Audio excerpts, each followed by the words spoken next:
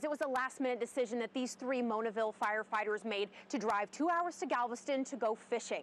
This was not just right place, right time. This was right people, right place, right time.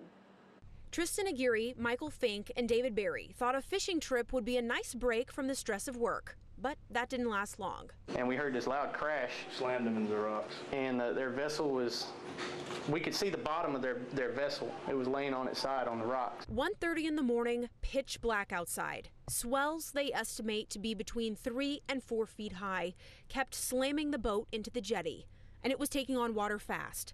3 people were on board, a father, son, and grandfather. We heard an audible cry for help, call Coast Guard help. So without even thinking, Yahoo over here cuts the fishing lines. We don't even reel them in, we just cut them.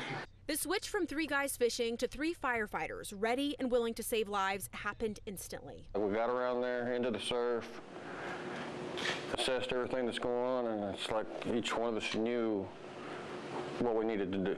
We worked really well as a team. The Monaville firefighters were able to get all 3 men on their boat safely within about 15 minutes. Shortly after, the boat the men had been rescued from capsized. We all kind of looked back and said, wow, that really happened. The Coast Guard showed up fairly quickly and took the 3 men who narrowly cheated death. These humble heroes didn't get to catch their names. If I had the chance to shake their hand one day, that's great, but our job is a shadow. We're there when we're needed, and then we're gone.